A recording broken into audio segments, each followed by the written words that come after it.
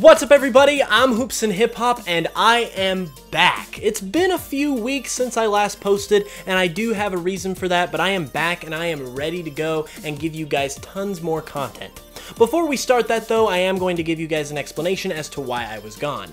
If you don't follow me on Twitter or Instagram, which you really should because that way you can find out about these things instantly, I, for the last few weeks, had a lot of stuff going on in my personal life, which really kind of made it hard to do videos, and so I decided that it was best to just take a step away because I just was not really in a good place to make videos. However, I'm kind of working through that right now. I've got a lot of content prepared, and I'm ready to come back, so we are ready to go, and I also actually have some new music as well, some new original music that I will talk to you guys about later. It should be ready by the time this video goes live if everything goes according to plan, so I will talk to you guys about that after the video is over. So without further ado, let's just go ahead and get into the video. Now, as any Pokemon fan would know, all of our opinions are vastly different. I might like a Pokemon that you hate, and you might hate a Pokemon that I like. It's really the beauty of the franchise since there's a wide variety of Pokemon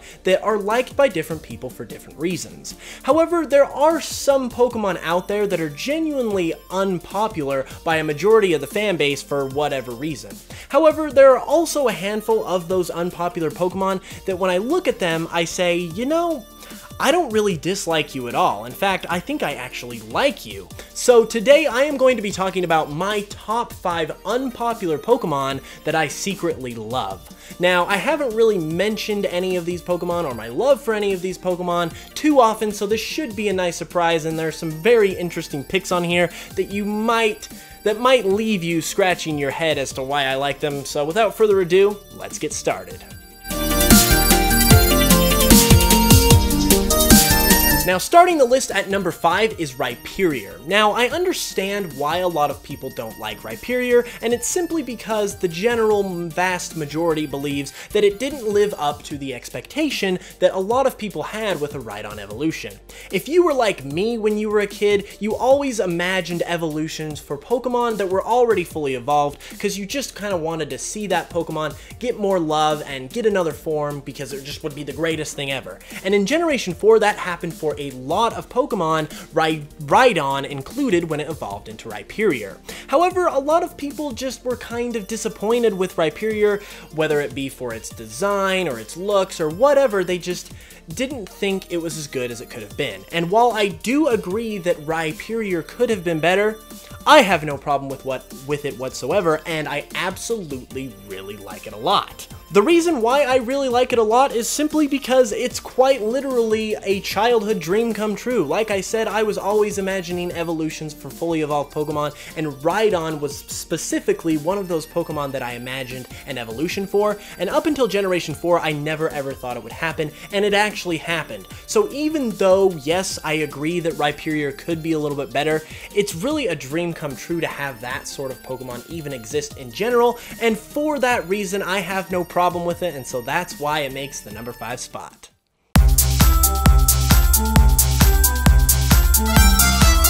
Next up at number 4 is another Generation 4 Pokemon that is an evolution of a previous Pokemon, and that is Licky. And oh boy, do I have a lot to say about Licky. Pretty much anyone you talk to will say that Licky sucks, it's terrible, it's so derpy looking, it's awful, it should have never been made. Well, you know what? I don't really think that way. I actually like Licky and have no problem with it whatsoever. The reasoning I hear a lot of the time for why people don't like Licky, and by extension maybe Lickitung, is that it's a derpy Pokemon, it looks stupid, it really shouldn't look the way it does, or etc, something to that effect. Well, when I think about that reasoning, I mean, I do get that you might not like a Pokemon if you think it looks stupid, but I mean, at the same time, not every Pokemon has to look super awesome, super cool, or super cute. The beauty of Pokemon is that there are a wide variety of them, and they fit every little niche. If we had every single Pokemon looking super awesome, like Lucario or Greninja or Mewtwo, then they wouldn't really be as special because they would just be, every Pokemon would be like that. By extension, if we had every Pokemon looking super cute, like Rowlet or Pikachu or Igglybuff or any one of those other awesome, really cute Pokemon, it just wouldn't be as special because every Pokemon would be that way. It would turn into a cookie cutter sort of situation. So the fact that we do have some derpy, funny looking Pokemon like Licky Licky adds variety to the Pokedex, and not only does it make you appreciate those cool and those cute Pokemon more, but it also just gives you an appreciation for Pokemon in general, because you are now able to appreciate a wider variety of types of Pokemon. So basically, I like it for its derpiness, because we gotta have a few derpy Pokemon here and there, because it's Pokemon.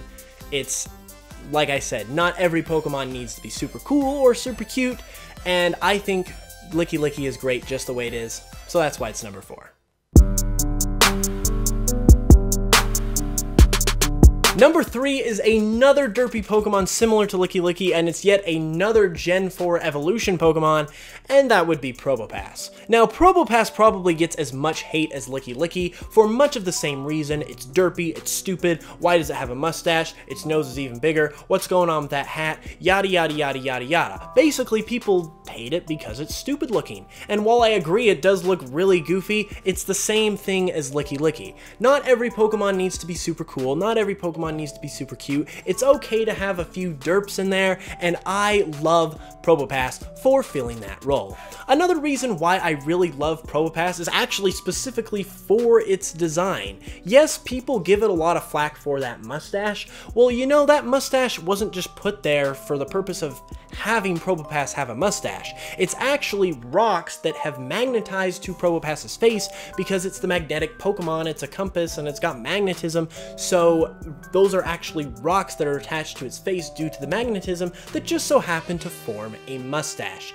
I think those kind of design aspects are really creative and ingenious, frankly, on the part of Game Freak, because they create something essentially with a double meaning. So I really like those kinds of things, and the fact that Probopass has that is actually really freaking cool. And as for the hat, obviously, Nosepass and Probopass are partially based on the Easter Island heads, and a lot of those Easter Island heads actually have those hats that Probopass has. So its design is completely justified. Like I said, it's okay to have a few derps in there, and that's why I love Probopass.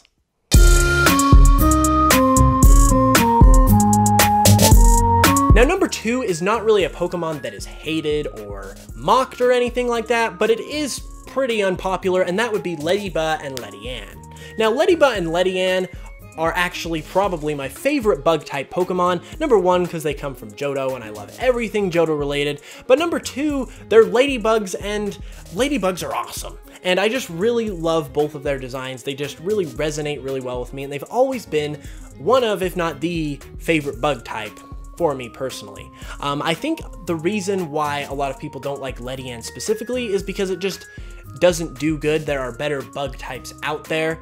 I definitely do agree with the notion that Ledyane should be part fighting type because it gets access to Comet Punch and it's got the whole puncher thing going on. So bug fighting type would have been a really cool typing for Ledyane to get it to stand out a little more. However, I have always been of the proponent that you never ever judge a Pokemon solely on its strength or its competitive merit. I actually go ahead and judge Pokemon more so based on their design and their personality, obviously based on some of the previous picks, and Ledyba and Ledyane have always just been super awesome for me. They've always stood out. I've always loved them and appreciated them, and like I said, they're my favorite bug types, so that's why I love them, and that's why they're number 2.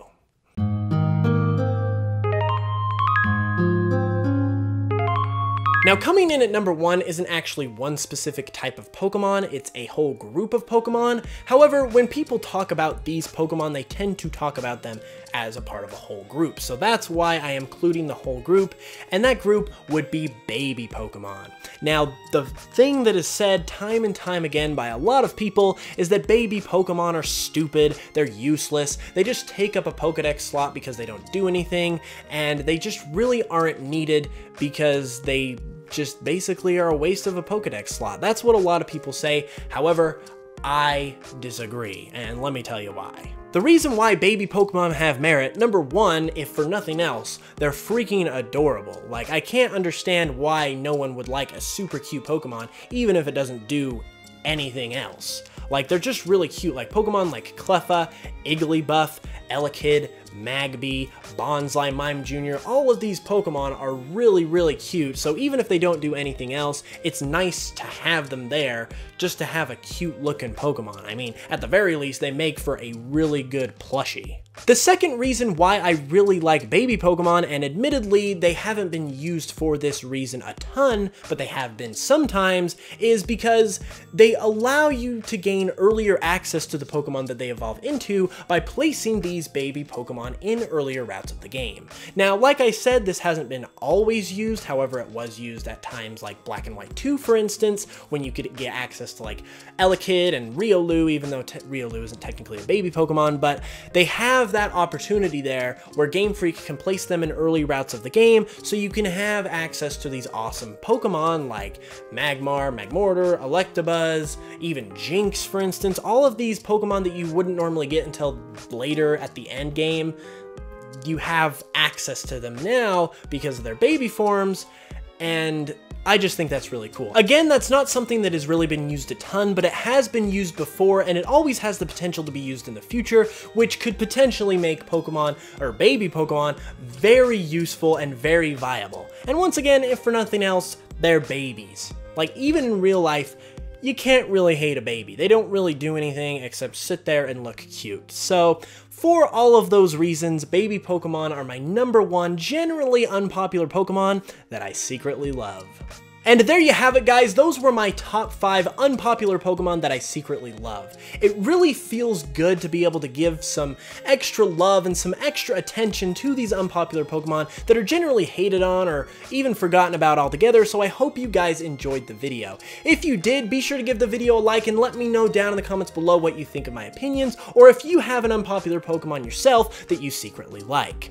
As for the channel moving forward, now that we are officially back, we are going to stick with our previous schedule of Tuesdays and Saturdays, so there will be 2 uploads a week once again, and it's going to be awesome. I am really excited for that. Also, if all goes according to plan, I am filming this ahead of time obviously, but if all goes according to plan, I actually have some original music that should be up on iTunes, Spotify, Google Play, if everything works out the way that it should. If it is available on iTunes, Google Play, etc., you can check the iCard. The iCard will pop up. It'll be linked in the description.